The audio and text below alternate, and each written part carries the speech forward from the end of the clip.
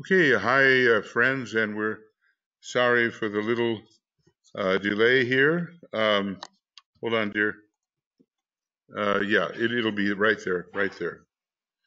Um, we've had some echo issues, and we're working with uh, the members of certain groups. The Lightbridge Circle is one, and we're working with Martin. If he's come, I think he probably has. And that's in South America. What country is it? Is it Argentina or I'm not sure. Maybe someone lets me know that. I'm sorry to be ignorant on that point. Life Bridge Circle. And it's Life Bridge Circle. Okay. Hand is not raised. Okay. And here is Martin. Argentina, correct, right. And you're waiting for the audio, and I hope that the audio is functioning. Michael or BL, can you give me a heads up on whether the audio is functioning? It's all good. Okay. And LifeBridge's hand is back up again. It went down for a minute, but then it went back up. And Martin says Argentina. Yes, very good, BL. Thank you so much. Well, we've invited, we had quite a discussion, I think, this afternoon about preparing for the year 2025 and for the great conclave. And I think a lot of good points were raised, but there are many people who are working intimately with this kind of process as we're moving forward. And we would like their thoughts about how they are preparing for 2025 and what they think it's important to do as a disciple or an esotericist in training to do in order to really prepare for this event, which is about, really, well, 5.5, not even 5.5 years ahead. So we've invited some people, and of course everybody is welcome to speak and to share their opinion about the preparation process. That's pretty much what it's all about. Let's see if I have that correct. What have I said? This is an important discussion, including a number of disciples who have been working assiduously to prepare for the coming conclave of 2025. A variety of opinions about expectations and methods will be expressed, and the whole subject may take on a greater depth and meaning. So that's kind of what we had in mind, a little bit spontaneous. You know, we don't have any kind of time limit. I mean, well, there's a limit, okay. But we we do not have any time limit here. Sorry for this ongoing cough. I've only had it for 55 years. It's not going away. So anyway, Julia, would you like to? Yes, and we can put the next slide. So just briefly what we have been talking today, or during this one day, if we can say it so that it is one day, concentrated to the festival week of the nuclear servers. And we have had certain aspects yesterday. We tried to talk about the founding of the nuclear world servers, but the discussion went all directions. And then today we had this solstice moment, so we were looking very much about the Capricorn, and we will talk about them. But we would like to actually welcome our panelists. So could we pinpoint them? I'm not sure that we can do that exactly, because in a way everyone is a panelist. Yeah. However, but there are certain people that have really been working with it, and if I would leave you out by mistake, please forgive me for that.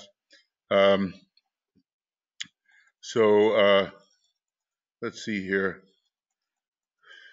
So we have from LifeBridge, we have at least Alexander Ilchuk and maybe Katja. If she might be there. Yeah. Jeffrey, one of our team in the Moria Federation, is present. And have Michael. Let's see what we've got here. There's LifeBridge and attendees muted. Don't know. Now maybe it might be Alexander. Did you want to say something? Because I've unmuted you, so you might be able to do that. At least it says LifeBridge. I'm not sure who would be talking. It might be you, or it might be one of the members of the group there. If you have anything to say right at this point, we can do it. But actually, let's come back to you. No. Hold on. Martin Deezer, who is a member of the 2025 initiative and other initiatives in South America and in Argentina. So he's with us. And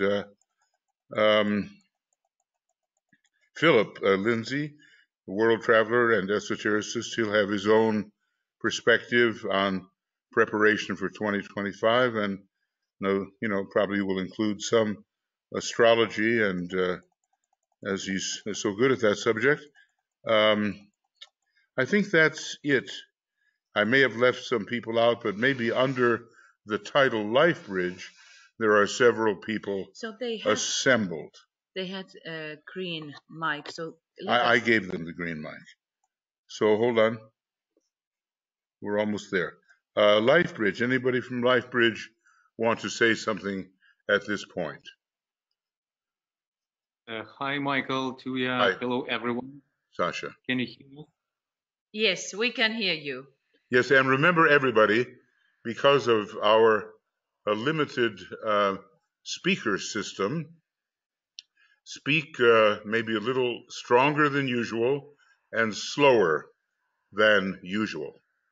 And then the people who are here in our group, and Tuya and I also will be able to hear and to understand. And you see, I'm trying to do that myself. Oftentimes I speak rapidly, but now I'm slowing things down so that you can hear me. So that's just a little bit of advice. Okay. Thank you. Here is, we are gathered in a small circle out of our largest circle, and I will ask Steve to introduce our circle. Thanks. Thank you, Alexander. Hi, Michael, Tuya, Philip, Martin, all the gang. Hi. I suppose we should say Festival Week greetings. No, let me see. Strong Festival Week to us all. Yes. Okay, wonderful. Thank you so much. Okay. And let me just say that the circle, we have a big circle. We have, I think, about 35 people who have been here this morning and will be working again this afternoon in the circle, and very much working within the idea that this is simply a metaphor for all of the circles wherever we are meeting, such as your circle in Finland and all the other circles that are meeting around the world. And there's a terrific, our conversation this morning and our meditation work was very aligned to not feeling that we have a sense of real understanding, and truly trying to enter into the meaning of silence and what it means particularly for the new group of world servers, this huge group in humanity on the discipleship path, and trying for this small, tiny little group of us who are interested in the Alice Bailey teachings, trying to penetrate an understanding of the deep silence that is at the heart of the new group of world servers at this stage. Excellent. Excellent. Thank you. Wonderful, and welcome, warm-heartedly welcome. So how many you are sitting there now? There are 5 of us now, but we have a lunch break now, so more people will be joining us as they will done with their beautiful meal. And why don't we say hello to everybody? Hello, my name is Isha. Hello. Hi, Katya is here. Hello, Katya. Hi. And Maria Cristina Donadieu. Hello, dear souls. Big love to you all. Yes. Thank you. Thank you. Well, Okay, that was. okay, so that's good. Anyway, and welcome to everybody. there and Martin, are you by yourself right now, or do you have with you other people? Martin, do you? Yeah, hello, Michael. Yeah, hello, everyone. I'm speaking from Chile myself. I'm from Argentina, but yes, I am here alone. There is somebody who we worked very close with during this year, who is also here listening and taking part.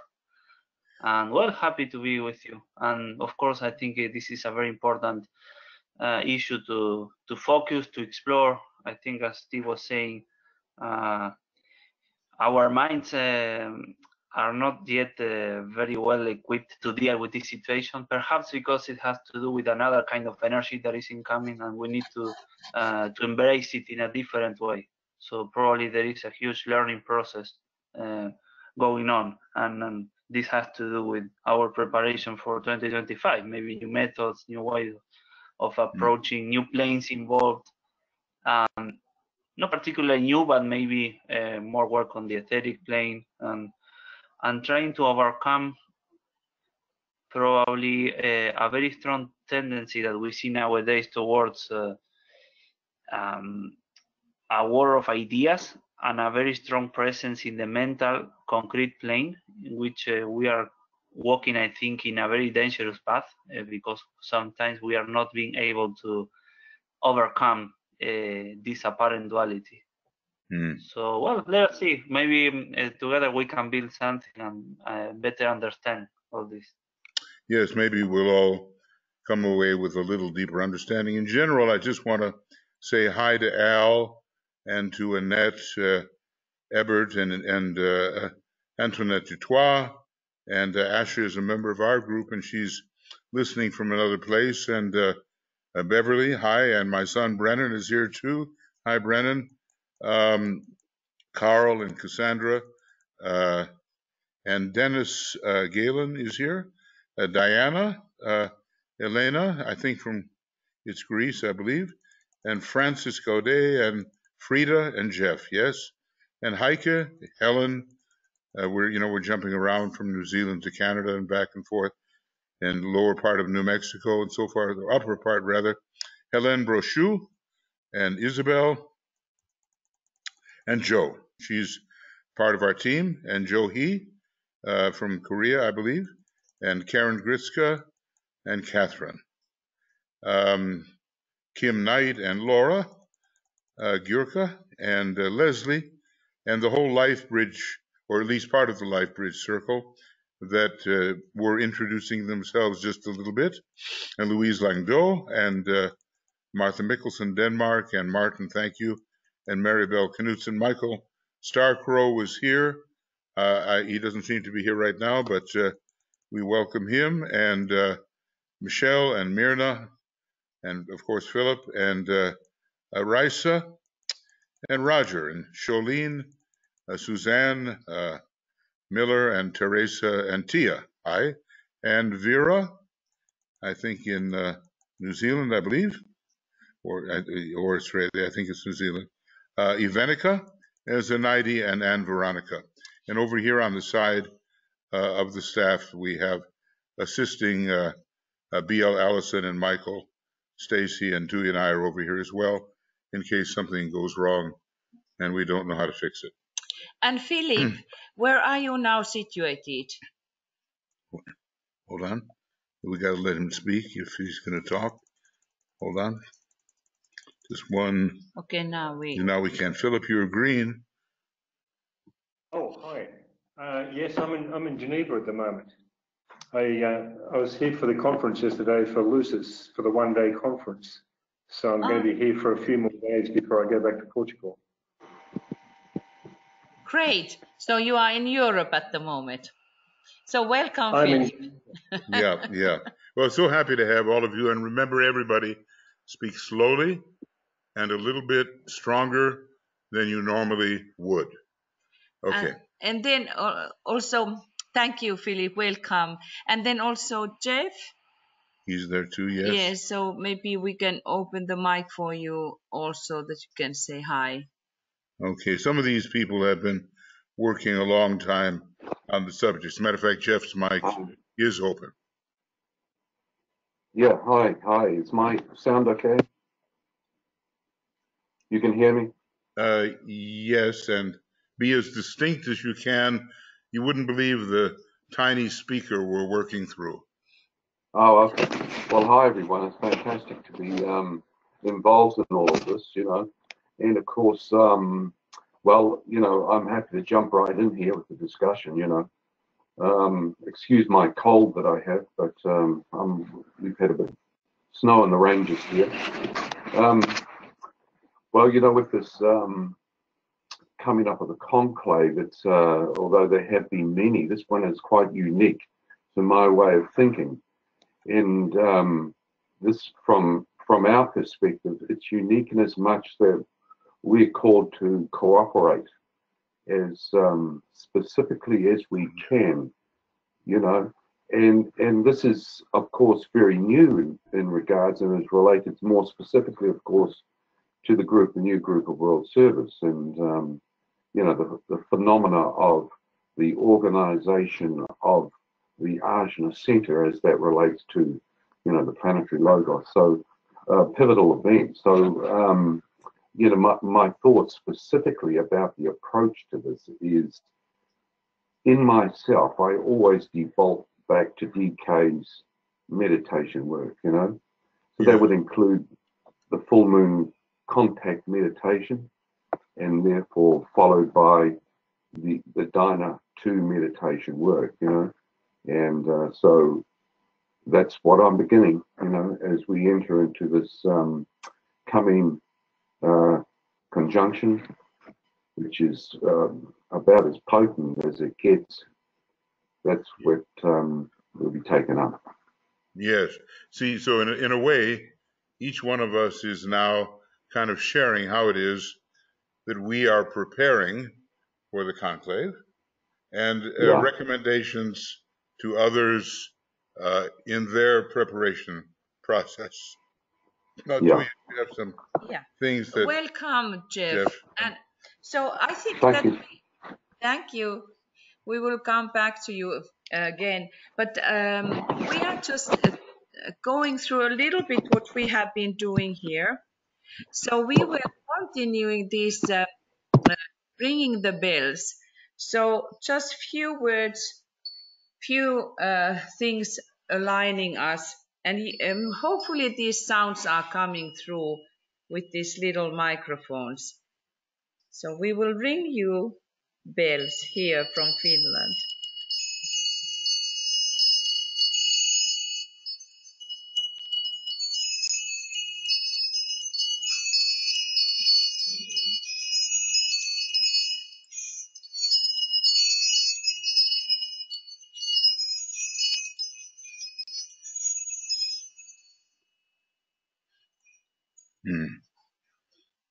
That's lovely. So we have been using these bells now in our meditations. We have been holding silence very much and still continue doing that. Today we were concentrating upon the idea of the great conclave and how we are preparing for that. The striking thing is that we have only 5 years, almost 5 years to go. And that should shake us all up and to make us to think what is our particular responsibility in that if we think that we have such.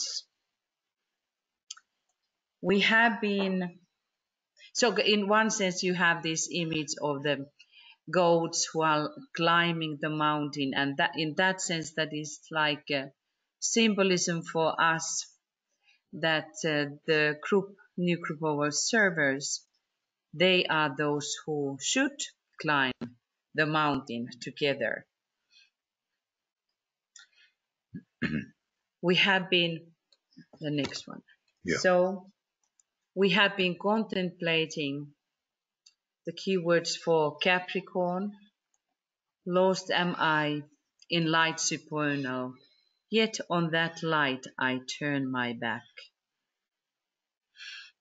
This impulse, this coming via Capricorn, when it really works within us, and when we think about how Venus is working within, is that we have to come back and to do our job. There's something in our soul that the soul cannot relax. The bodhisattva soul cannot relax if there are anyone behind who is suffering.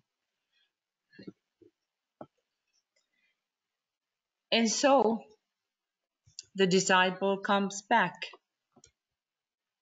and there we are alone in the smoke, in the fog, and we should know what we are doing. So we are contemplating our role. What is that we should be doing? Well, you can have the next one. But again, during this time, we can align this idea of the unicorn. Who is the fighting part within us? Who is fighting against the personality? Who is fighting against the darkness? So unicorn, we know that the unicorn is representing the symbol of the initiate, the real initiate. And but that spirit, that particular thing makes us become victorious. And it is said that unicorn is a victorious beast.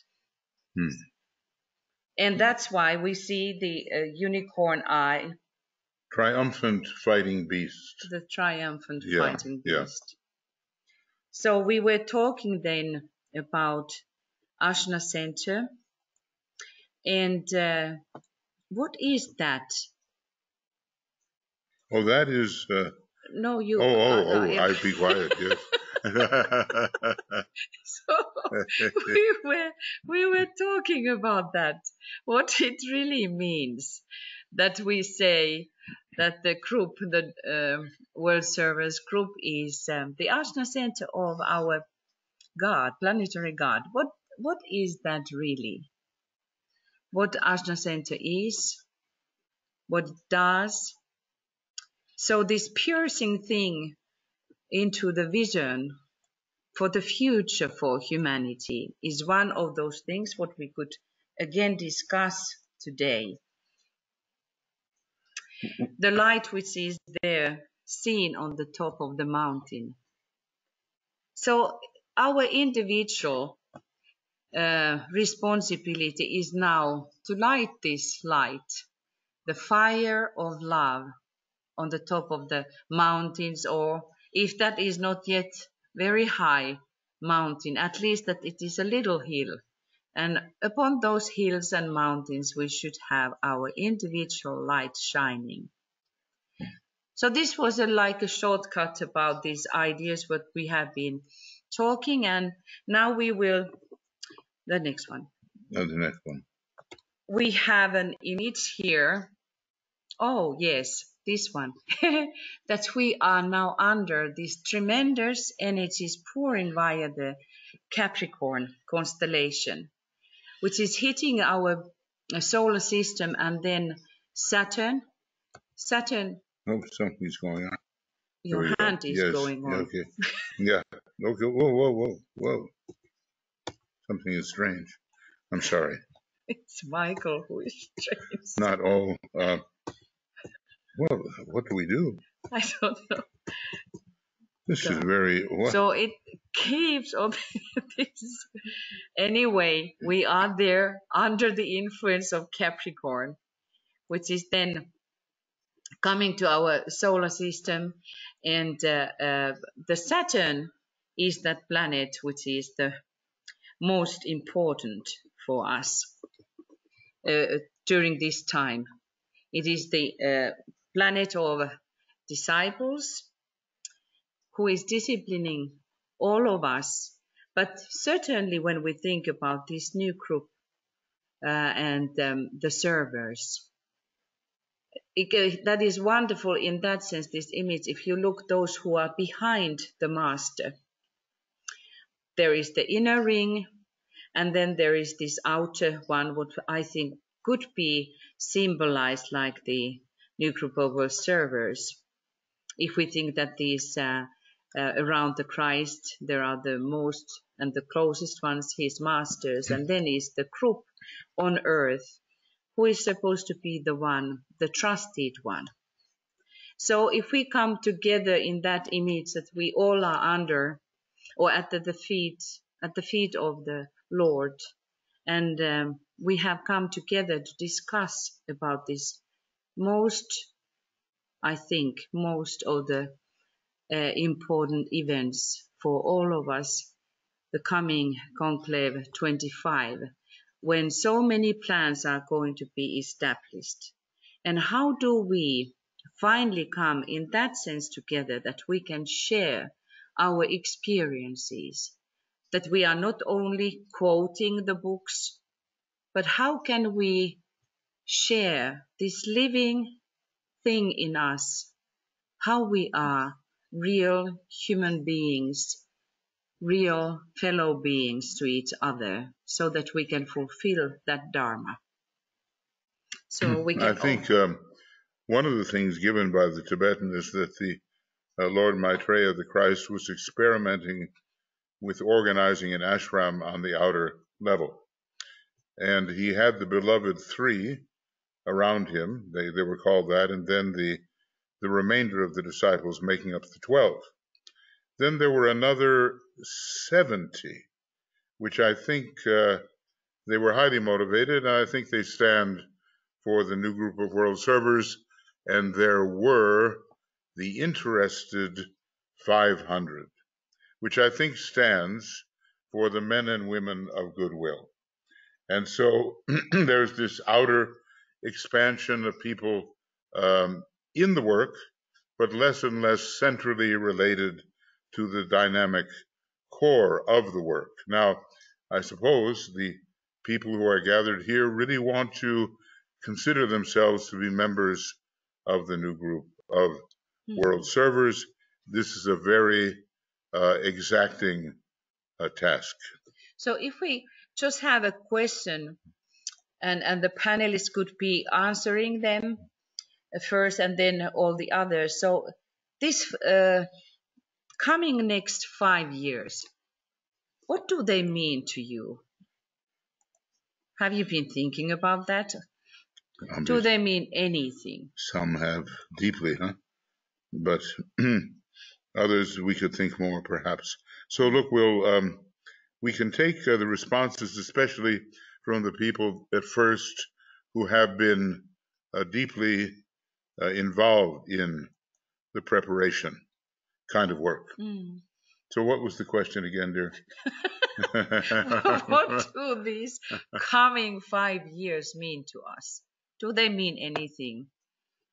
And if you raise your hand, you can either write it down, under the question mark, or you can say something if you choose. And let's keep our comments relatively succinct, as there are quite a few of us.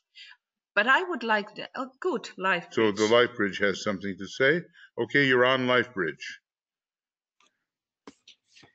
So we'll try to be efficient with time and raise our hands right away.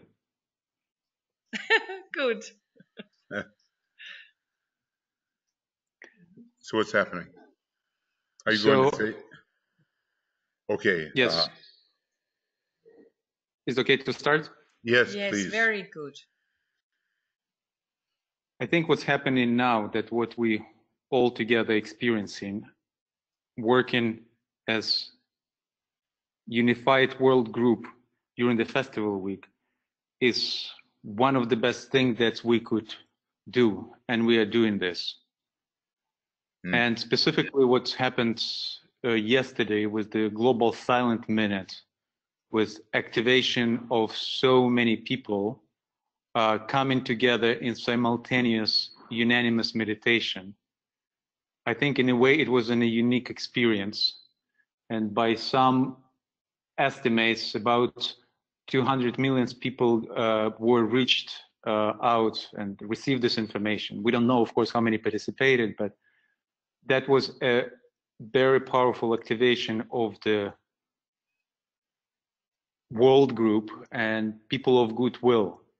And so let's keep visualization that these people in 7 years, they will be actively participating in the meditative work during the festival week in 2026.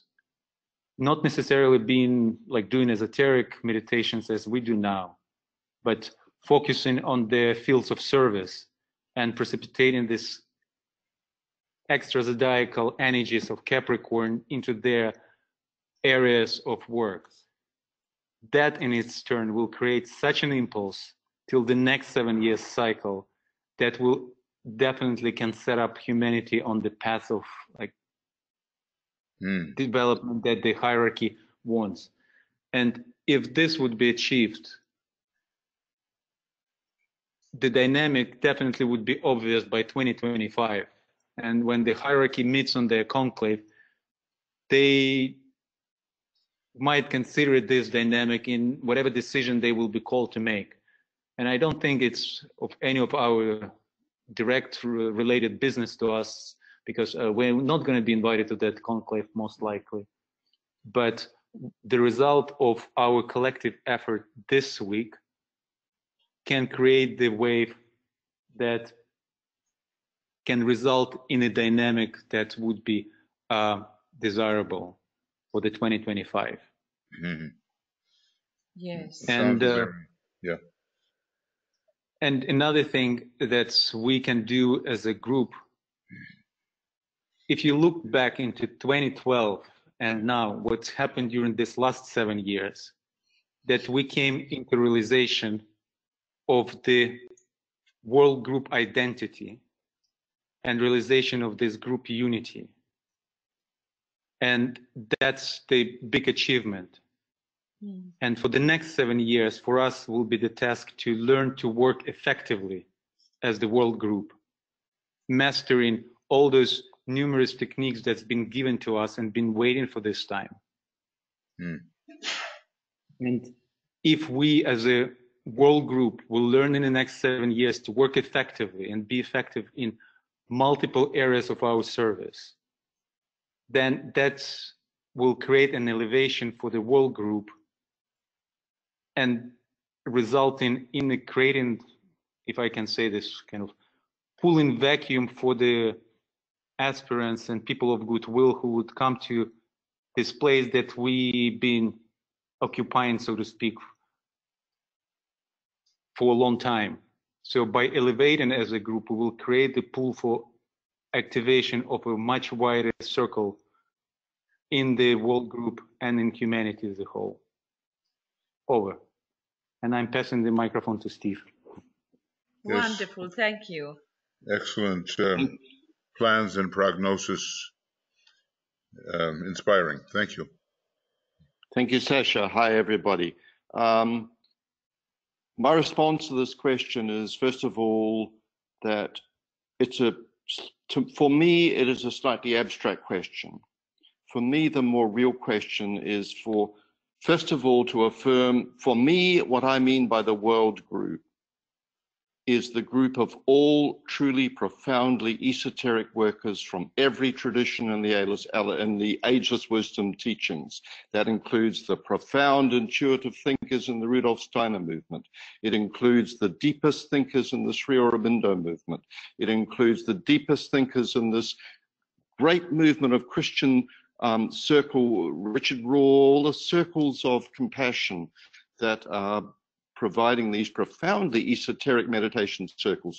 So the world group is that group of esoteric workers who each have their own traditions to build the antikarana and the alignment between personality and soul, between mind, between physical, astral, mental, all those levels of the antikarana. So that's the world group.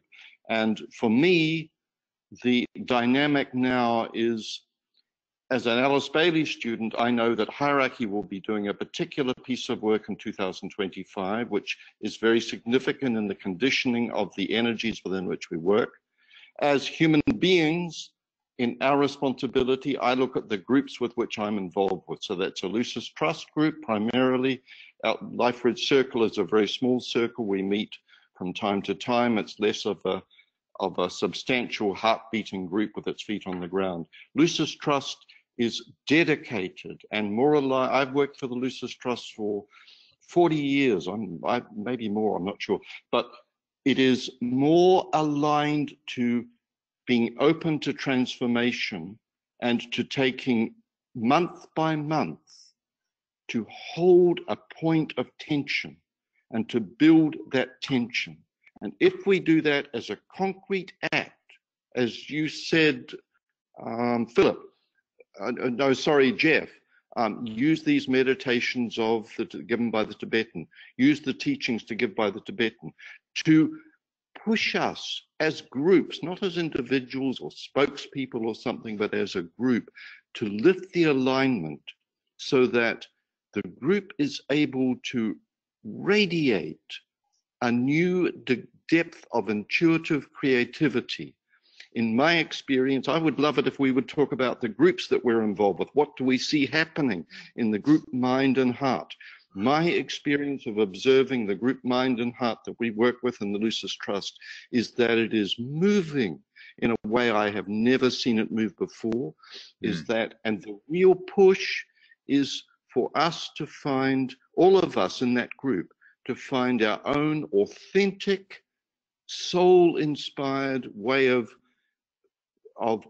engaging with this magnificent structure of the new group of world servers, so that we can truly serve with language that is universal, with language that speaks to the spiritual crisis of humanity, and that we push ourselves to move past the language we're used to, but to really communicate the note of the ashram and the potency of where we're headed.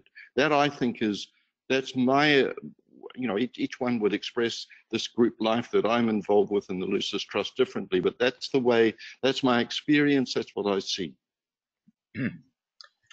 Thank you, Steve. Is that Steve Nation?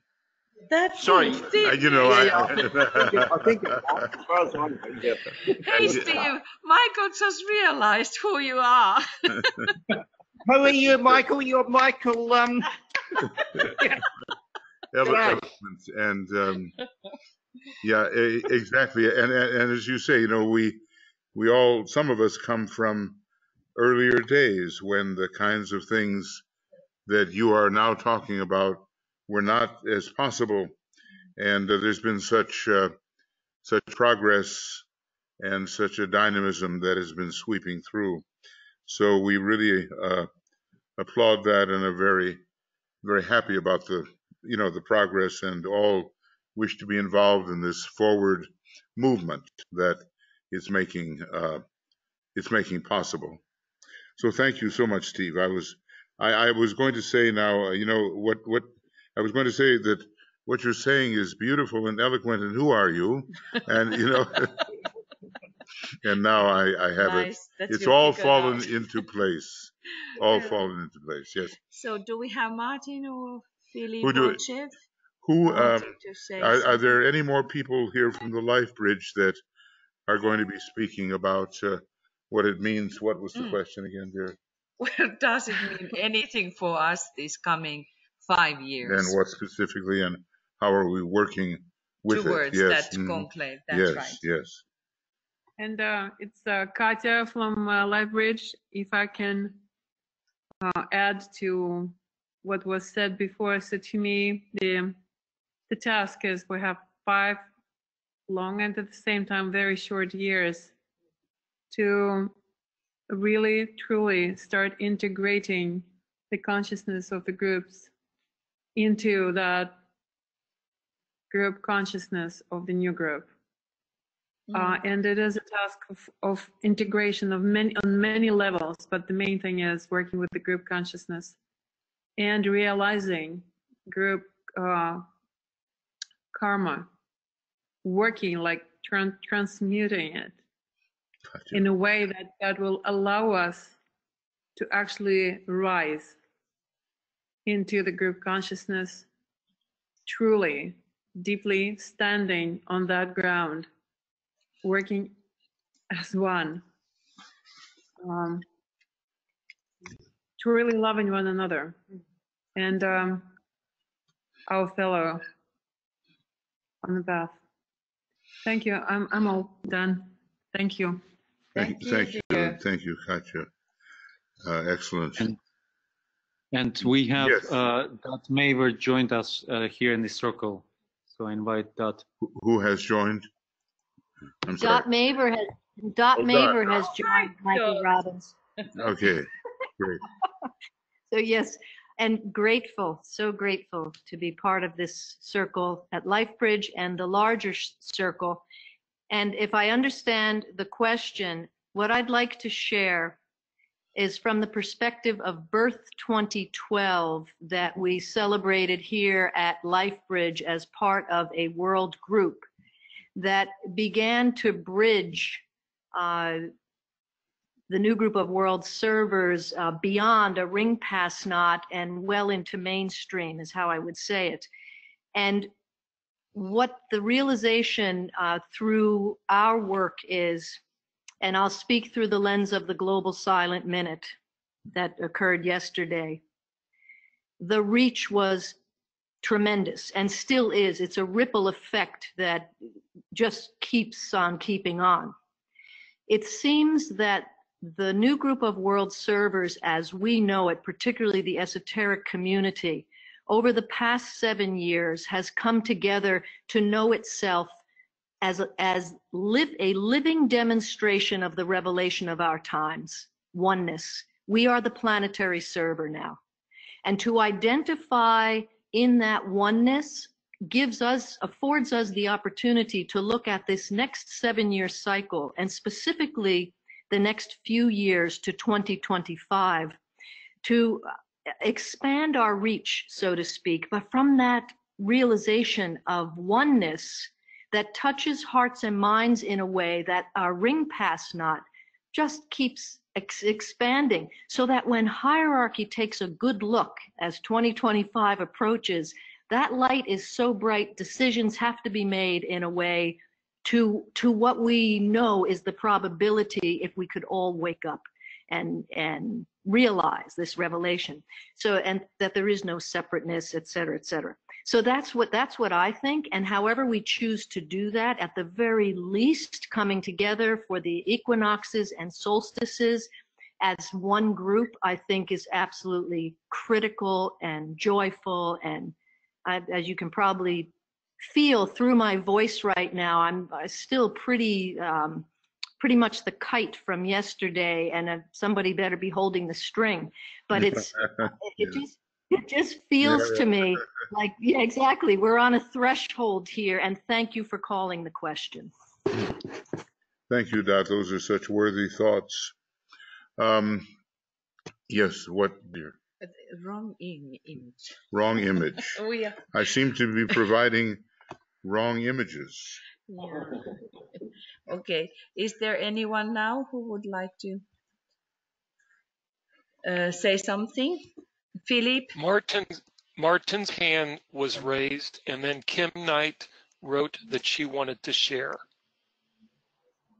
Right.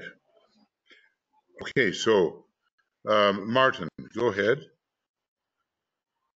Thank you, Michael. I just wanted to add briefly because, yeah, much of what you have already said is in line with what I feel. This feeling of that we are coming together, that the vision, what was the vision for so many years of being an active, coordinated work in terms of service, in terms of the expression of spiritual energy, is coming into expression. So probably as we are seeing today in the world, many individuals here and there, and even many organized groups, which are very materialistic in their approach, I think we are also beholding the emergence of the group, the world servers, as the other was saying. So I think it's very challenging to keep very clear the vision and this esoteric work of having this Santa Carana or this inner connection with the whole of humanity open. And probably this would mean, or perhaps this would mean, maybe this is a question, to leave behind many esoteric concrete ideas or much of our approach in terms of what we believe is the subjective work. So that's what I have to say. Thank you. Thank you very much. You know, even as it has been suggested that we can move from strength to strength and that our numbers and power and internal focus and abilities are gathering, we all know this, that we cannot consider the next 5 years or so to be some kind of a cakewalk. It's not going to be easy at all, because the more the forces of light arise and demonstrate their strength and sway internally in a lawful manner the consciousnesses of humanity, the more the counterforce will arise as well. And I think we really have to remember that we are the group descendants of John the Baptist, and his life was intense.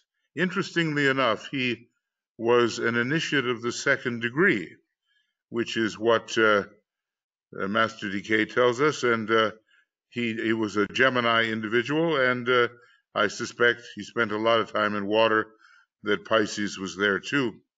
And he had a very sacrificial life.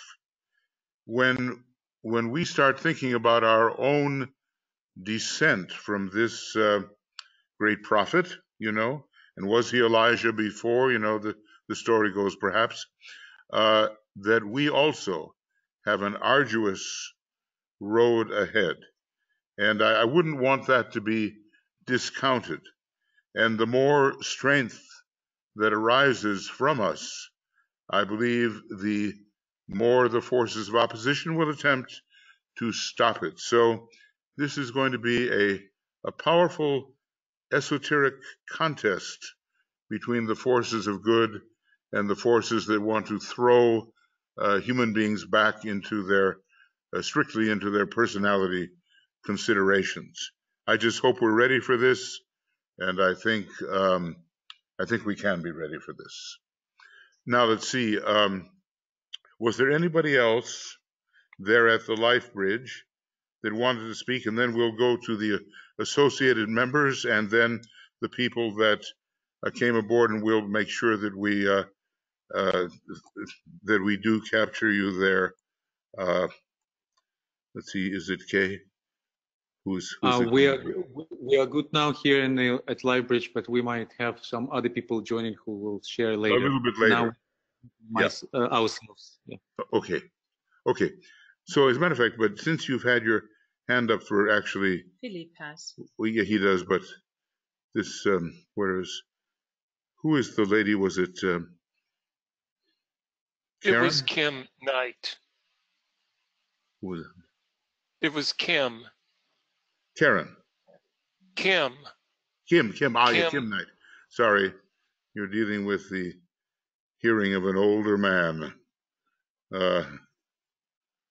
Okay, Kim, please you had a thought you wanted to express some time ago, so please go ahead. Yeah, hi, can you hear me? Yes, if you speak slowly and distinctly with more volume than usual. Okay, I'll do my best. Yes. I can't remember the name of the person who was talking about. He said, I'd be interested to know what other groups are doing. And I just wanted to share something because, and I'm sorry if I'm not too succinct, I always get a little nervous talking like this. But I've been very privileged to be learning from a real master of wisdom, and I wouldn't like to hesitate at which initiation he is at. But we have been, a group of us have been training with him. He's from China for the past 10 years, and he has developed a system of self-realization which takes one up the ladder of self-realization through the various initiations.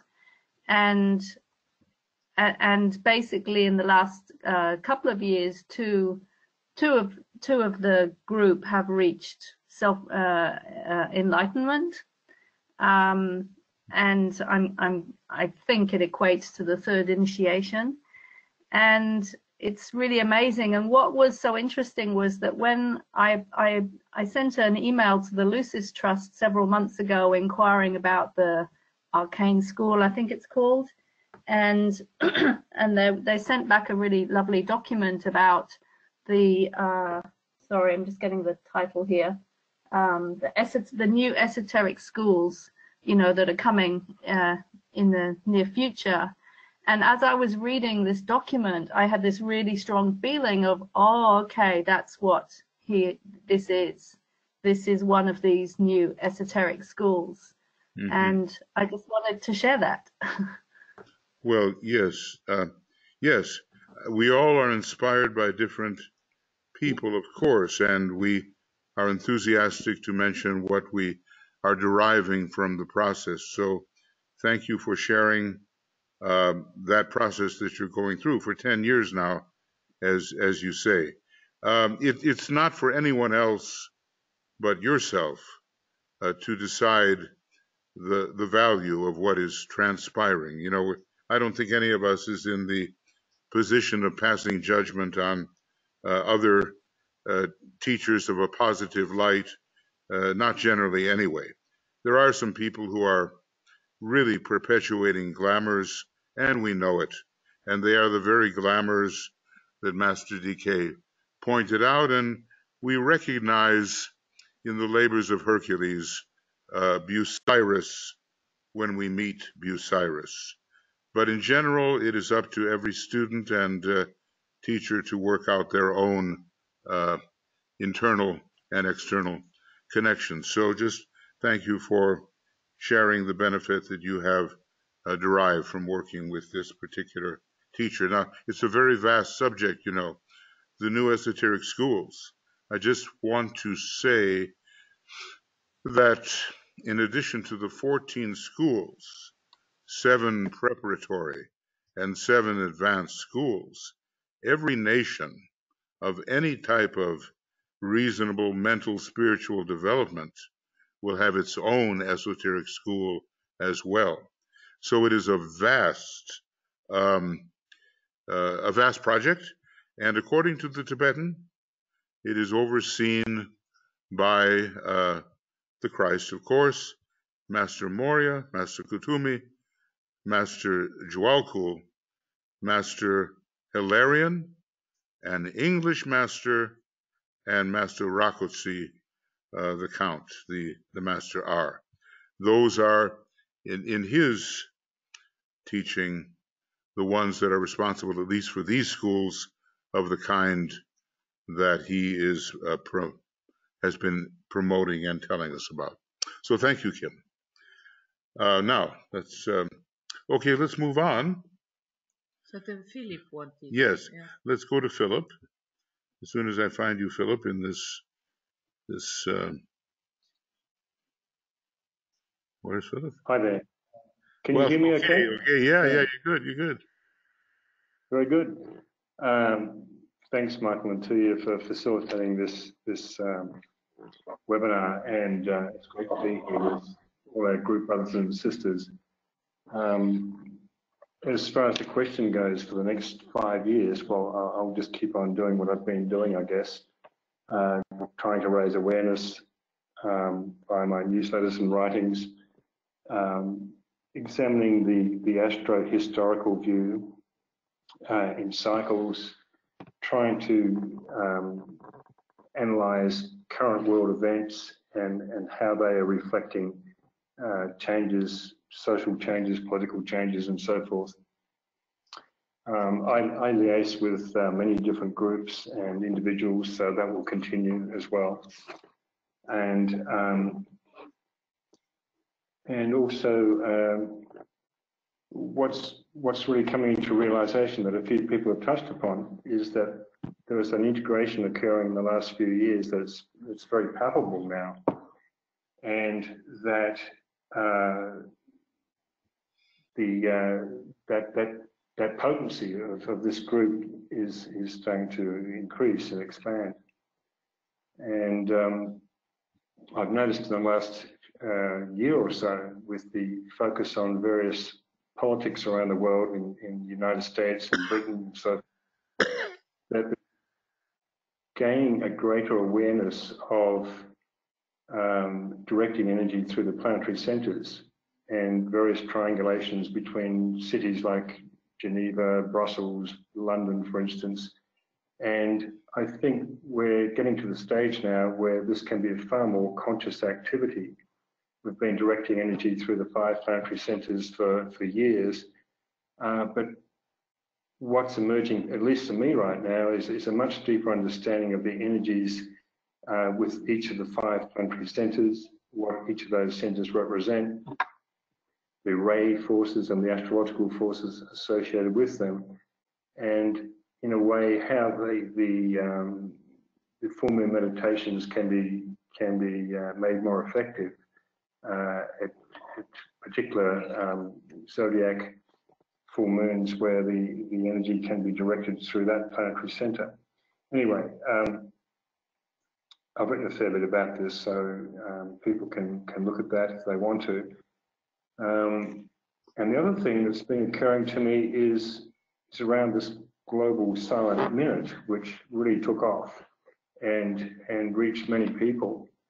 And there's no reason why that can just be for now. That can continue on a daily or weekly basis. And I was even thinking that the midday reflection could be a 1 minute or 5 minute focus for everyone from now on, to really consolidate and to keep this energy going.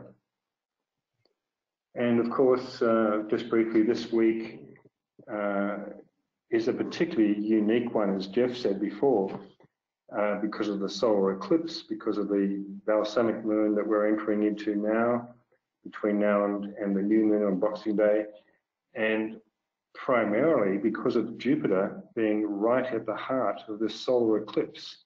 Jupiter, the planet of wisdom. I think this is a really pivotal point, a very unique 7-year cycle that will, I think, really enhance our approach to 2025. It is interesting that he has said that when you have a fall position like Jupiter and Neptune in Capricorn, that actually is a kind of exaltation. So we can expect a powerful second ray impulse in supernal light from this particular position associated with the eclipse. So there's so many ways to approach this according to the different ashrams that we may be associated with, but largely it's the first and second ray ashrams that have been quite fairly successful in following DK's work, more so for a while than the other groups, and we have plenty to keep us busy. I think you're doing a fantastic job traveling and linking people together. When Tuya and I, we've done about, not fully, but 100 of the almost 200 nations of the world. And we have videos on these things. They're not, expert videos yet, anything like that. But we study carefully the rays that are given or not given, the astrology that is given or not given, because usually dates of incorporation are given, and the particular problems of each one of these nations and their resources and so forth.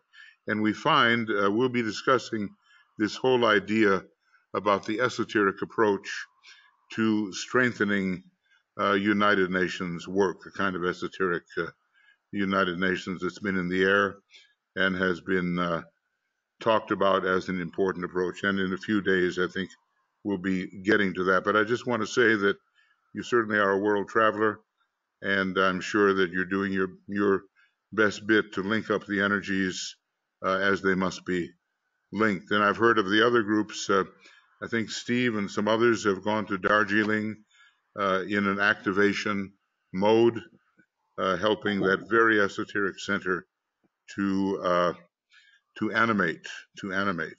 Of course, we just don't know. It's Moria's town, we just don't know what the timing is there, but it's the most esoteric center, and efforts are being made accordingly. So thank you, Philip. Did you make a comment about the Ajna Center? Did I? And did you say an Ajna Center? Did you say? Can I just make a comment about the Ajna Center, which Steve touched upon before? The two major lobes of the Ajna Center, and how the new group of World Service embodies the center. And it may be obvious to some of you, but I just thought I'd reiterate the fact that those 48 times 2 petals, which makes 96 petals of the Ajna Center, from the intuitive lobe and the mental lobe, Venus, Mercury, represented by all the mainly, I suspect, objective groups of world service and individuals. And I suspect that the minority of the groups are the esoteric workers, and that perhaps the esoteric workers work with the left lobe, the Mercury lobe, and the objective workers work more in the Venus lobe. But this is just a theory. Maybe they're scattered through both.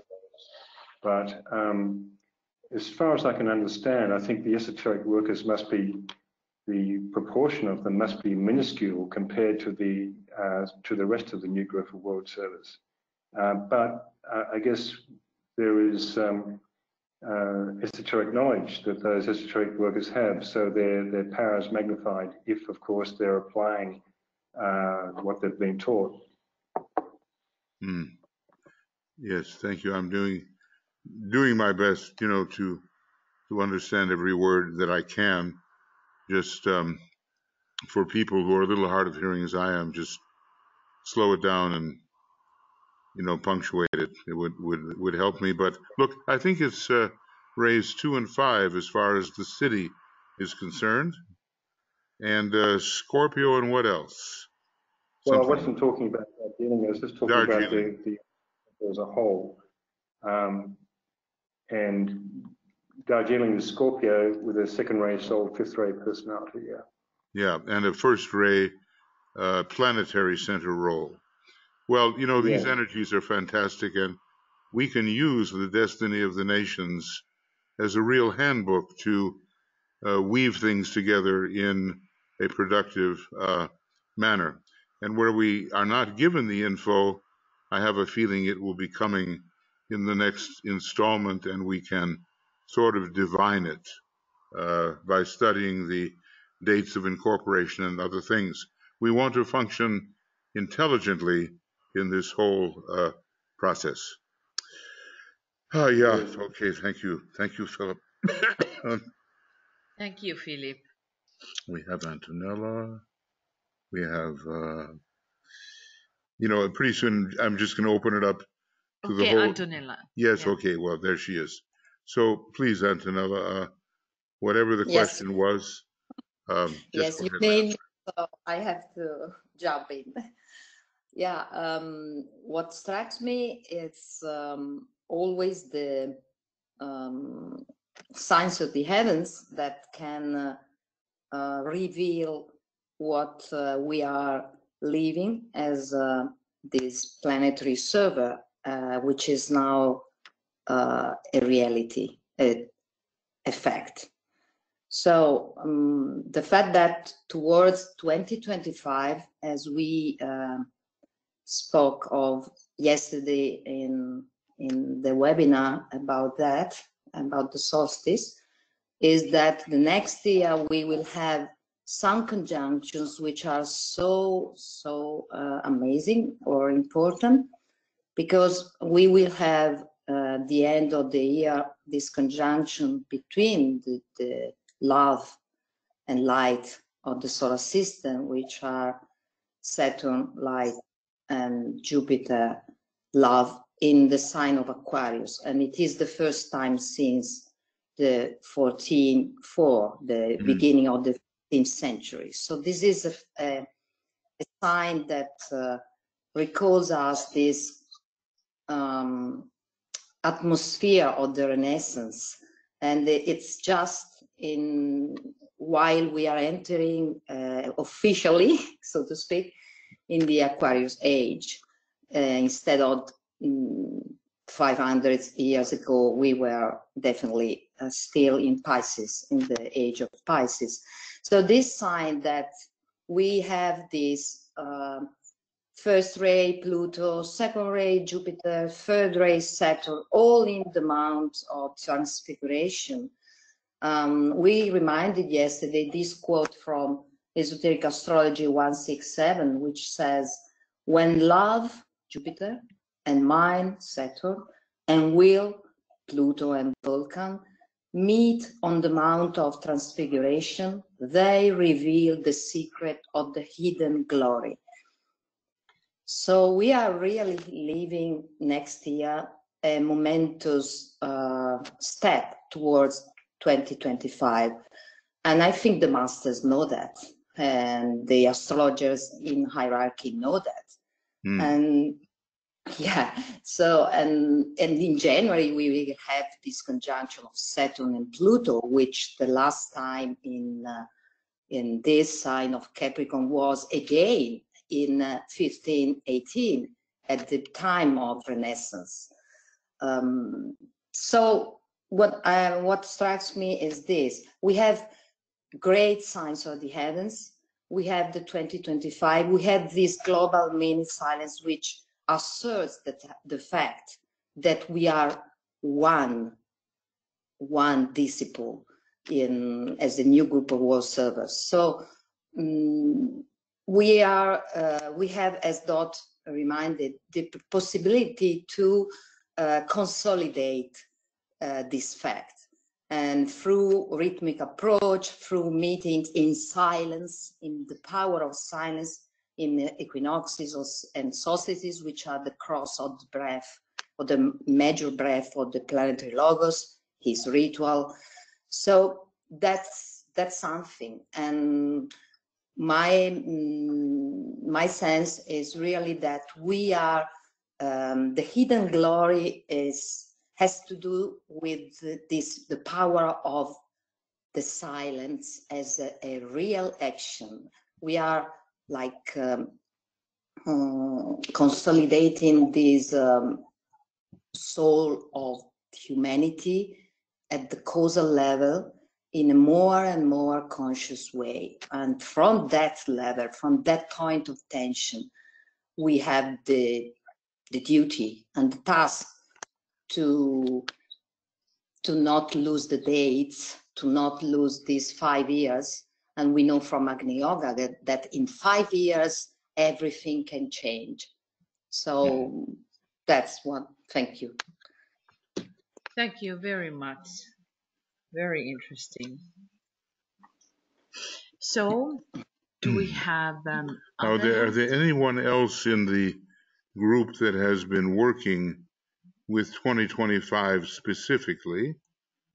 And then we can just open the floor to whoever wants to speak about it. Philip has his hand up again. Okay, I'm getting there. Yes, Philip, go ahead, please. I was just going to follow on from what Antonella said with regard to these conjunctions coming up of Saturn and Pluto in January. And I think between the solar eclipse this week and that Saturn-Pluto conjunction in the new year, there's probably going to be a major planetary crisis, which is what Michael was saying before, that the next 4 years could be quite a bumpy ride as the forces of light and materialism face off in many ways. And also, of course, this Jupiter-Saturn conjunction in the first degree of Aquarius that Antonella was talking about truly will be the forerunner for the Aquarian age. It's like the hump that we go over to between Pisces and Aquarius, I think, that really ushers in the Aquarian age. And just segueing into the 2025 theme that you were just mentioning, I've got I made a list of things in one of my newsletters about 2025, so it may just help provide a bit of a structure for the ongoing discussion. And so I'll just read them off. We have the planned reappearance of the hierarchy soon after 2025. We don't know when that's going to be either, of course. It could be in 50 years' time that they decide to reappear. We are in the middle of the Pisces-Aquarius cusp between the 1700s and 2200.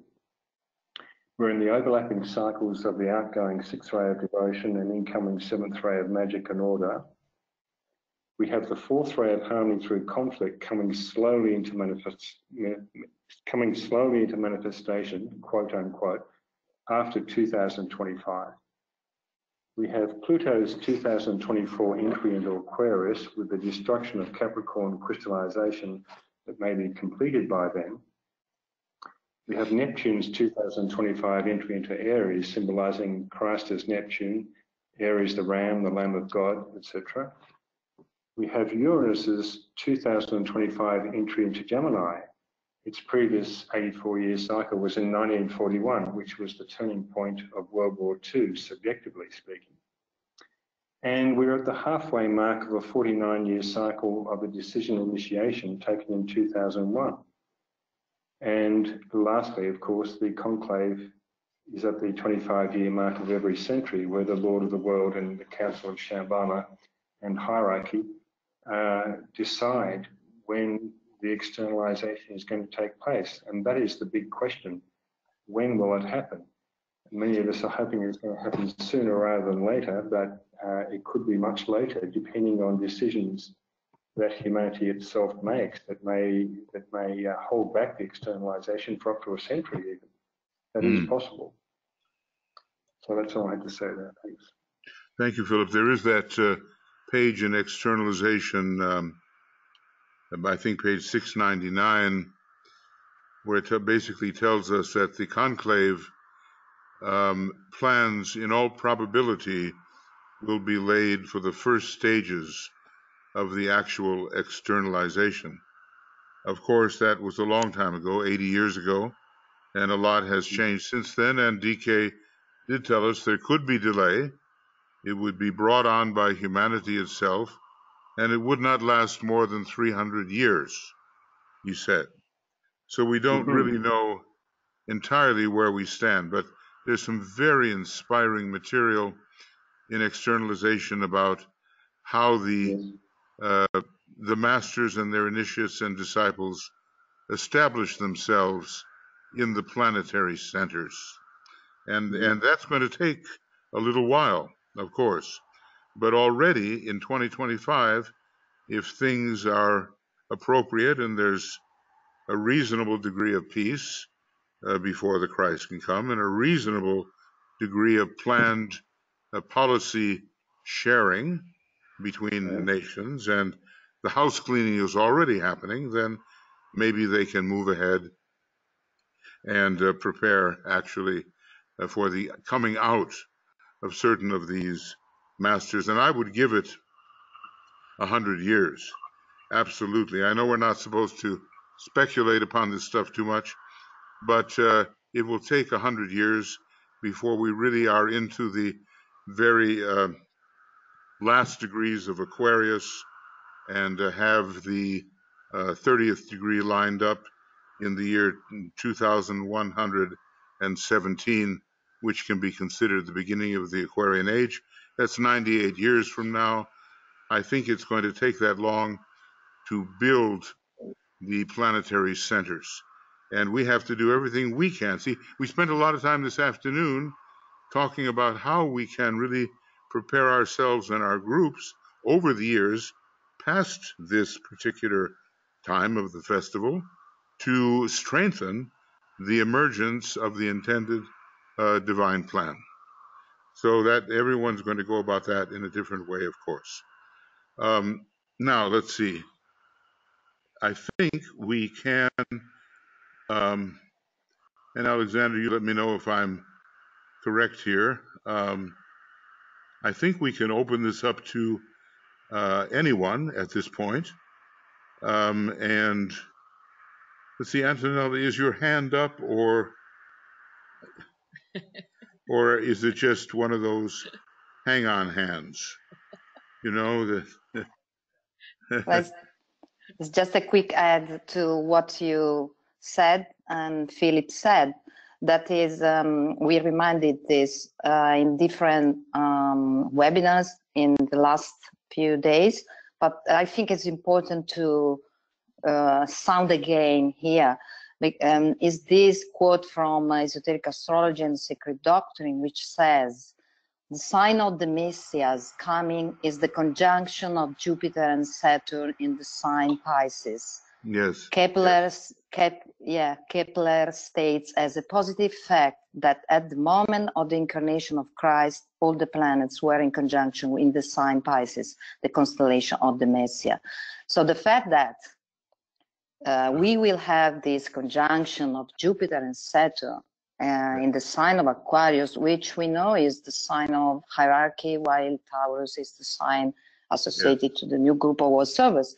We could infer that one of the next 4 conjunctions between Jupiter and Saturn could be this sign of the coming of Maitreya. And the dates of this, it depends, as you said, Michael, it depends from the preparation of humanity, and the dates of these 4 conjunction are exactly 2020, 2080, 2139 and 2199. It's heliocentrically, but more or less also geocentrically, because they are slow planets. So I was thinking that that date of the 2117 indicated as the official beginning of the age of Aquarius is exactly encompassed by this next 180 years, which is the range for those two giants of the solar system to be in conjunction in a similar element. So we had 180 years of their conjunctions in sign of Earth. So Capricorn, Virgo, and Taurus. But the next around 200 years, we will have their conjunctions in Aquarius, Gemini, and Libra, which is, we know that the key is expansion. So it's really something, this possible sign of the coming of Maitreya as one of these 4 dates. It could certainly be. You know, there turned up that letter that DK had written to Roberto Assagioli, who had many questions about esoteric points. And one of those points was about the beginning of the Aquarian Age, and DK gave him a technical answer. And it just so happens to be the same year that Venus again transits the face of the sun. Very interesting in that way. So look, you know, Antonella, you and Philip, you're very good with this kind of cyclic astrology and when things occur. Keep us informed of the Sure. possibilities. Thank you, Antonella. Sure. Thanks, Beck. Yes. Now, anybody who would like to say something, ask something, speak to some point, you either write it down or you raise your hand and you can speak. And I think Suzanne has been here for quite a while. And she's had a couple of points. Perhaps for some of us, it might be a good thing to do a sound review via DK book references to the actual factual info on the Agnes Center. You know, in a way, Suzanne, that's what we did a little bit this afternoon. We said that anything that you can say of the Human Agnes Center, you might be able to transpose analogically to the Agnes Center of Sanat Kumara. So indeed, we were working on that, and there's a lot more to do. And Kim did her sharing, etc. I hope that what I said made sense. Yes, it's okay. Don't worry.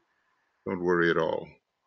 And so yes, we'll use the law of analogy whenever we possibly can, and we were really working on that today. There's so many it all has to do with the initiatory status of Sanat Kumara and of the planetary logos and of the rays which activate various centers, such as the Ajna Center, namely the fifth ray and the fourth ray eventually, and the planet Venus. It has much to do with these kinds of technical matters, how the new group of world servers develops. It's connected with Venus, the Ajna Center fifth ray, and yet Taurus is a fourth ray sign, and the new group of world servers is not only ruled by Taurus, but is ruled by the harmonizing fourth ray. Okay, dear, is there anybody else there? If not, because now we have been 1.5 or 1. The night is young. 1.5 hours here. So here's Joe having question. a statement. Oh goodness, that's a big one. Let's see, Joe. What do we got here?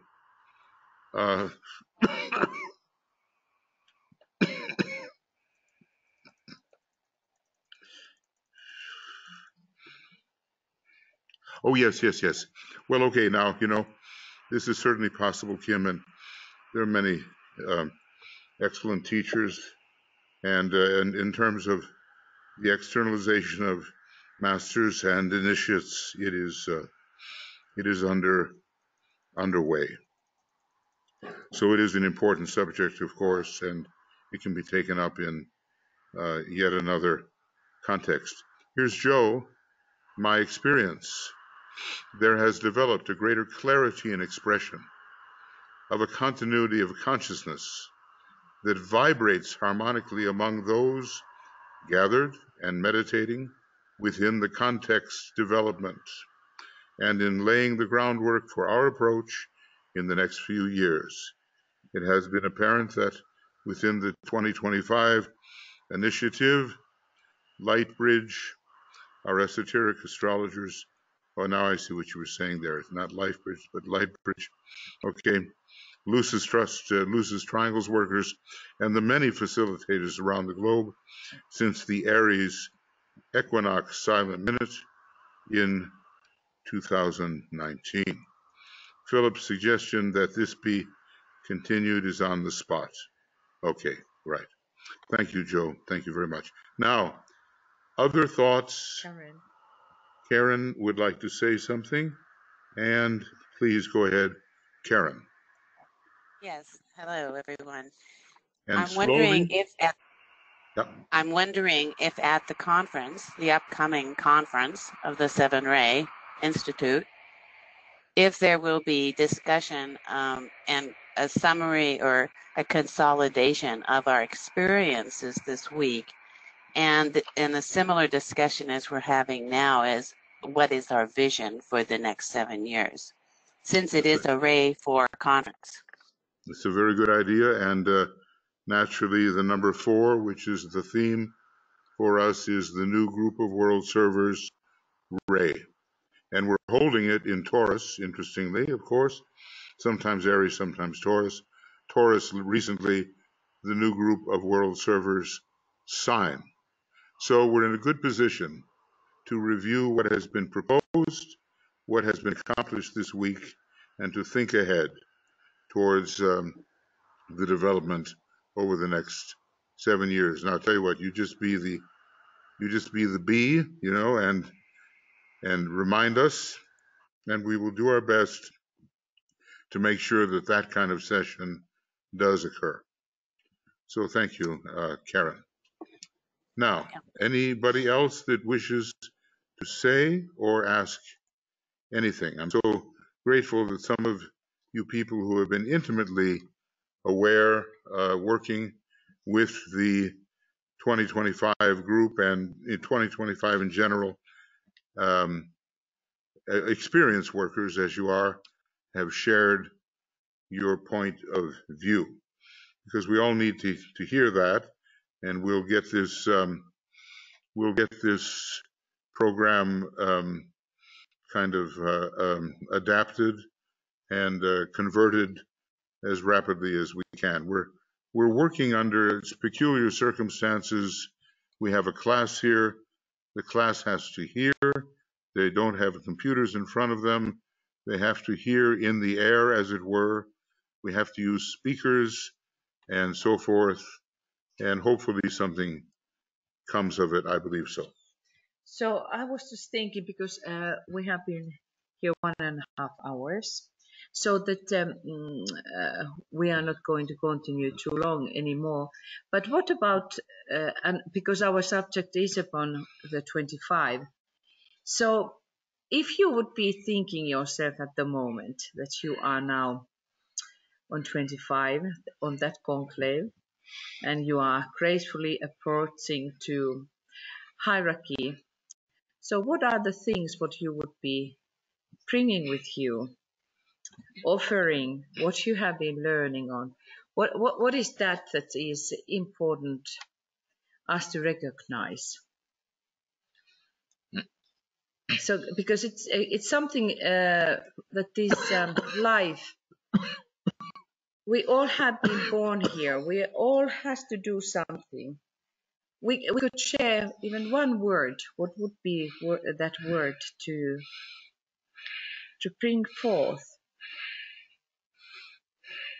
What hierarchy could be using, or Christ could be using? Maybe it's a summary of our experience, our anticipated experience during the next 5 years.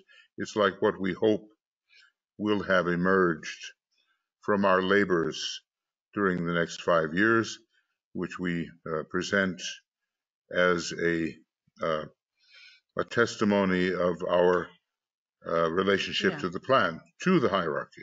Actually, it's a better one, better way. Okay. What is the vision? What we should be carrying forth? I think that is more important. It has to be brief, of course, right? Yes, brief vision, synthesized vision. What we should be carrying on.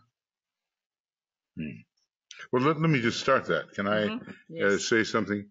I would like to see evidence of the success in improving the quality of human life coming from the 7 externalizing ashrams and those who serve in those ashrams, especially at the moment it's Ray 1 and 2 and 5 as DK gives it, but all of them are very, very important. I'd like to see what is the gift of the ashram, various ashrams, what they have contributed over the next few years. That's my vision, that something will really have become evident in terms of the quality that they have contributed. Mm-hmm. So in my vision, what I am holding is about that humanity will now come together and solve these problems which are related to climate. Mm-hmm. That there would be a real effort to understand how life is in all levels, and that we now has to take actions, real actions, to carry forth that there is possibility for all the kingdoms survive. It's liable to be forced upon us, and I think a common enemy oftentimes draws people together. And by the way, anybody who's out here in our group, please, you can respond as well, okay? For sure. Okay, is there anybody that has a sense of a vision of what could arise during the next 5 years, the product of it, to take us to that point where hierarchy can make its next step forward? Because they do judge and gauge according to the condition of humanity. So there is Isabel Powers from Chile. Okay. She was offering the word unity is my vision and what we need worldwide. Okay, thank you. Yes, it has to be created, doesn't it? Synthesis is, and the unity has to be created. Not an easy thing, but eventually it will be so. Thank you, Isabel. Anything else? We're not going to force you to say, what it must be. Speak up, or that's it. Okay. Suzanne says accord. Accord. Suzanne typed, yeah, she typed that in above the word is Isabel. Accord. It's a word like harmony, isn't it? Am I mistaken? Accord? Okay. Well, look. Chef. What am I missing here? What did you say? Yeah, accord. Yes, accord. All in accord. Yes, indeed. Suzanne further wrote, this webinar proves the possibility that though diverse in some ways, we are of one accord. Yes, exactly. Well, it's the Buddhi emerging. It's the plane of harmony.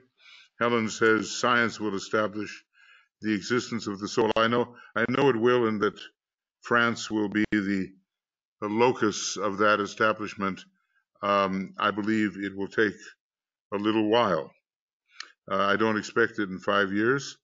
So much more about etheric science has to be developed, but Helen, it is on its way. Okay, Jeff, now you go ahead. Wait a second. What's right? You're self-muted, Jeff.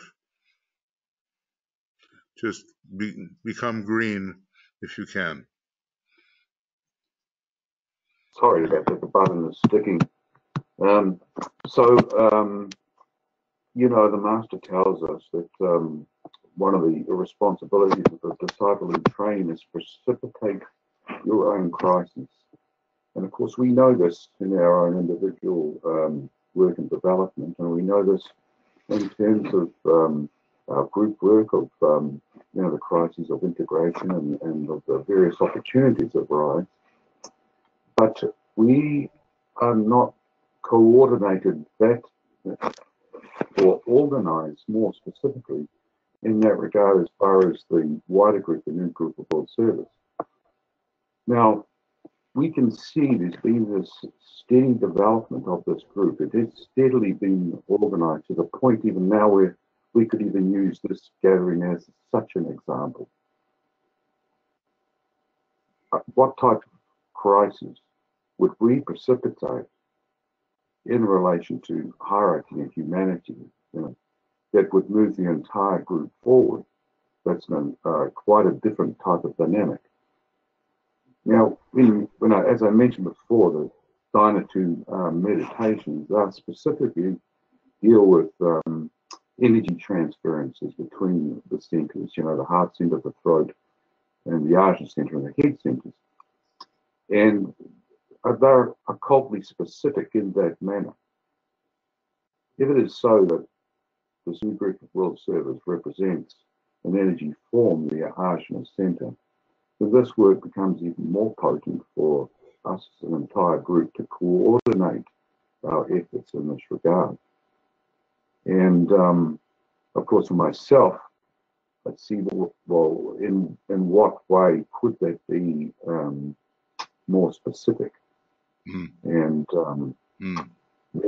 and given Philip's mentioned and Antonella that the coming crisis, planetary crisis of some kind, we don't know perhaps what that could look like, but we certainly can have a hand in precipitating our own group crises as far as the opportunity is presented, and we can formulate that for ourselves and action it.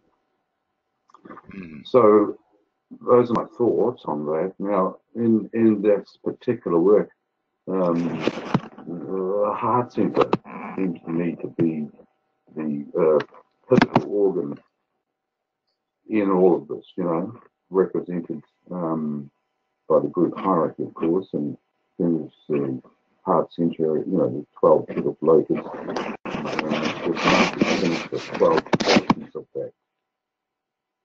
And when you look at these different qualities in terms of their magnitude and their application to group life, this is just stunning. It's quite phenomenal. The particular word formulas that it contemplated on what they can bring in for us, in terms of coordinating and a group effort.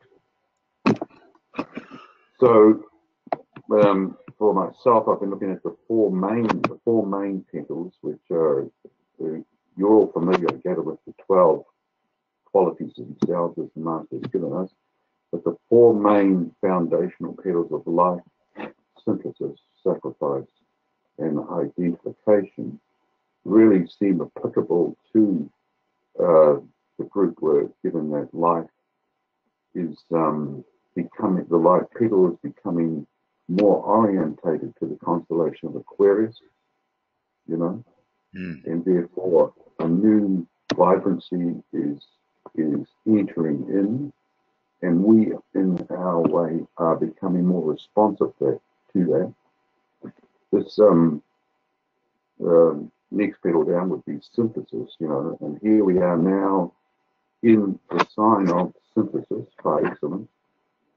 And to me, this relates to the dovetailing coordination of all the mix and variety of groups that make up what we call the body of the new group of world servers. And there does seem to be the second ray synthetic influence permeating the group and drawing those factors together, in a more coordinated manner than it's ever been. Yes. That's phenomenal. Thank you, Jeff. Of course. So interesting about the Jupiter, the second ray, and the art of coordination. It is a coordinating planet. It has a lot of seventh ray with it, and in some of the things we've just been reading, it did imply that an increasing degree of organization would come to the new group of world servers. Right now, it's not meant to be regimented in any way, and it's left to grow in a spontaneous manner. And yet all of us have to identify and understand the work that's being done by the representatives of the different ashrams. I just want to ask, some of you here in our group are closer to the speaker than Tuya and I are. Can anyone list what you consider to be Jeff's main points? Okay. There's something going on with that speaker, I suspect. And you don't have a cold, do you? Are you okay?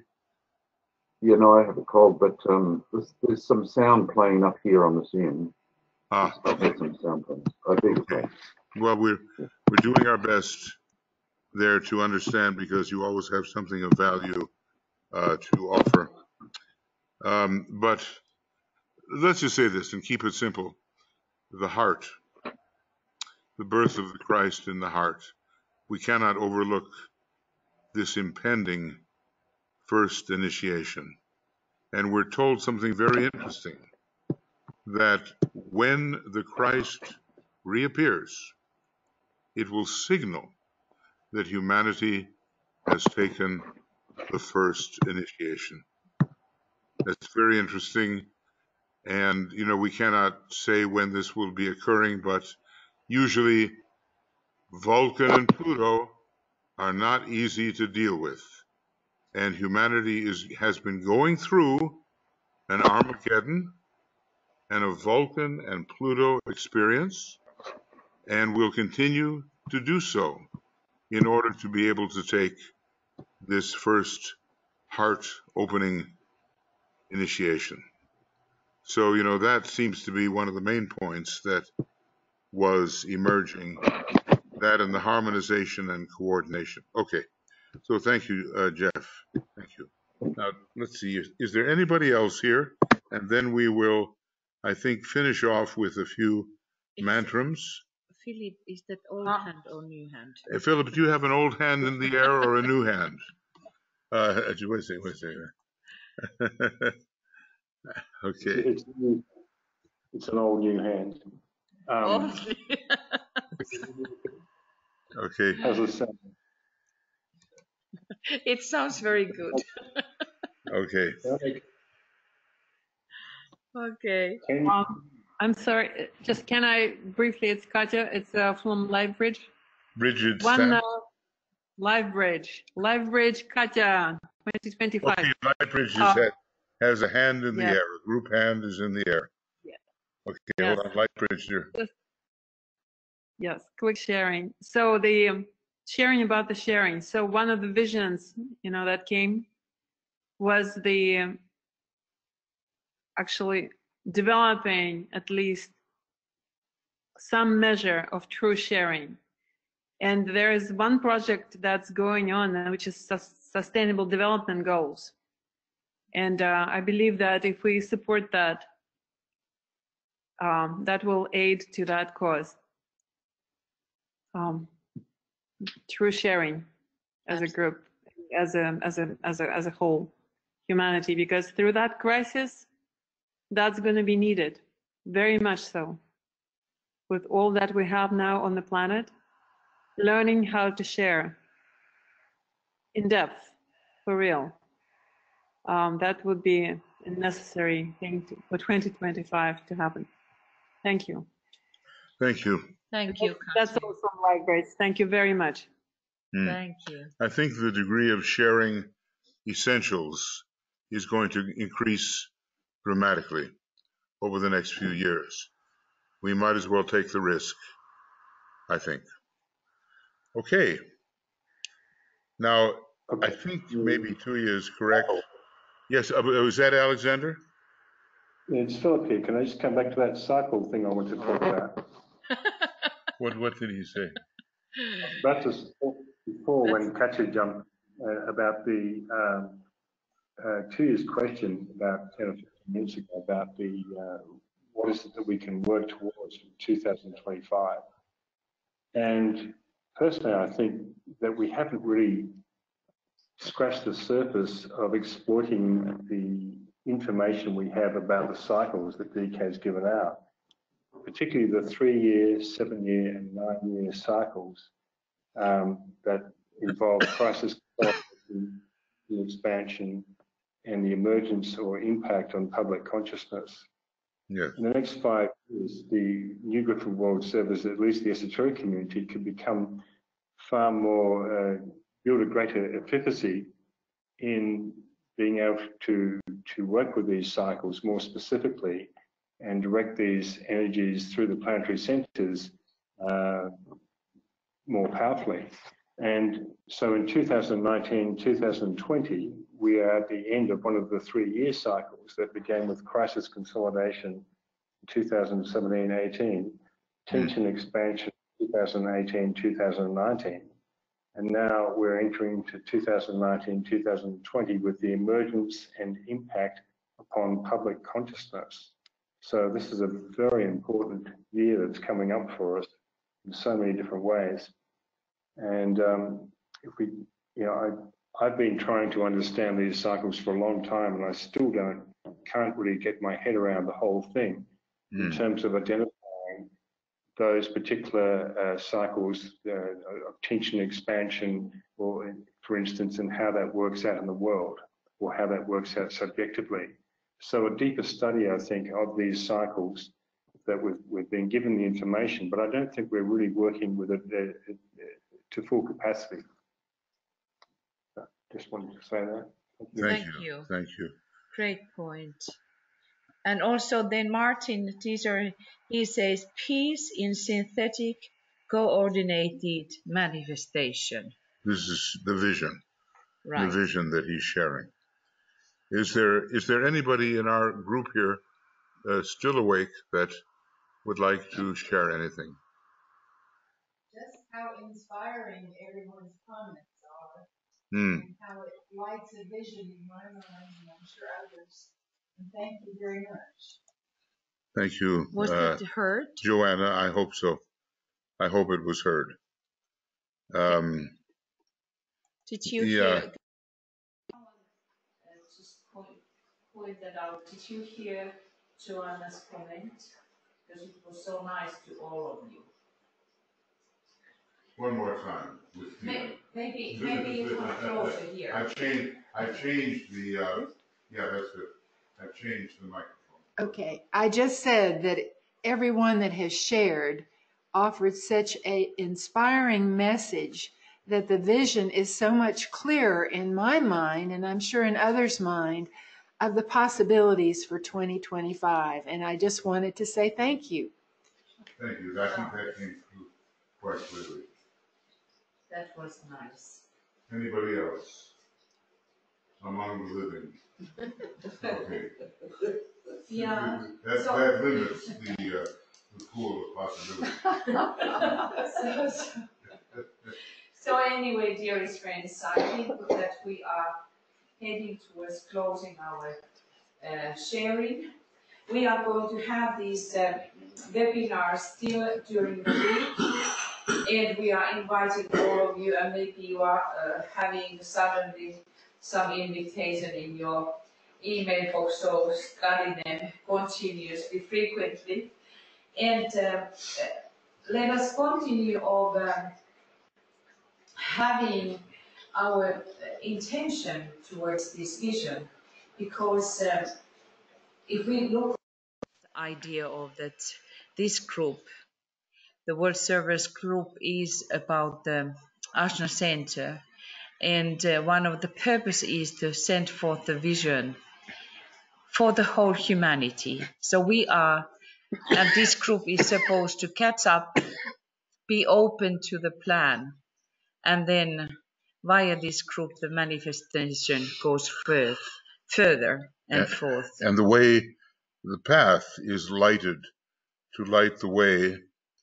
The light bearers throw light upon the path.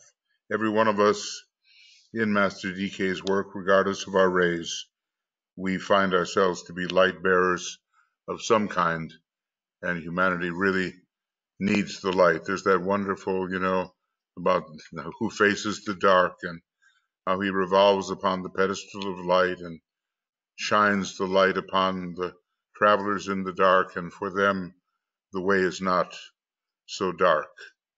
And behind these light bearers and the people who are struggling blazes the light of hierarchy.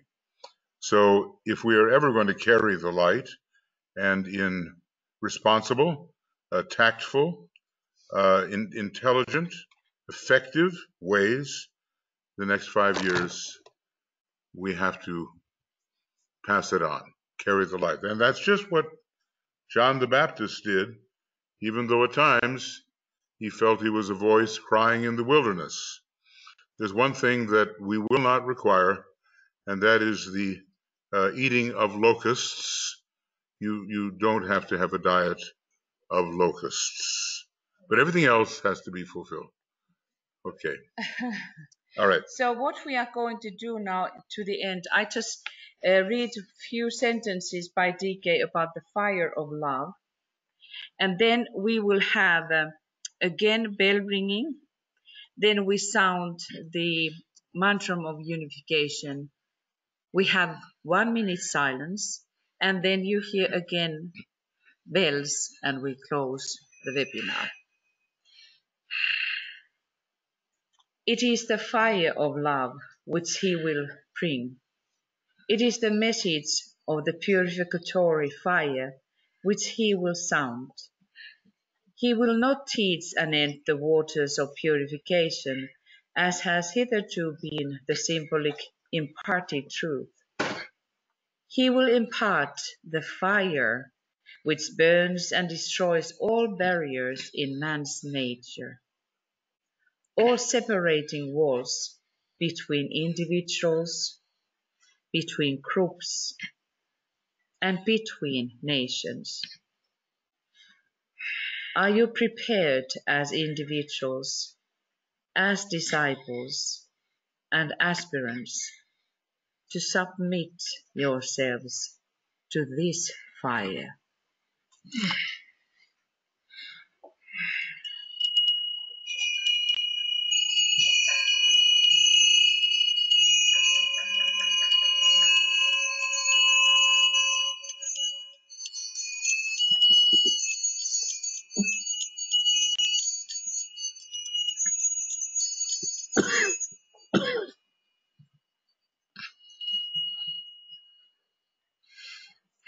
The sons of men are one, and I am one with them. I seek to love, not hate. I seek to serve, and not exact you service. Let pain bring reward of light and love. Let soul control the outer form, and life and all events, and bring to light the love that underlies the happenings all the time. Come, and in sight, let the future stand revealed. Let inner union demonstrate, and outer cleavages be gone. Let love prevail, let all men love. And 1 minute silence.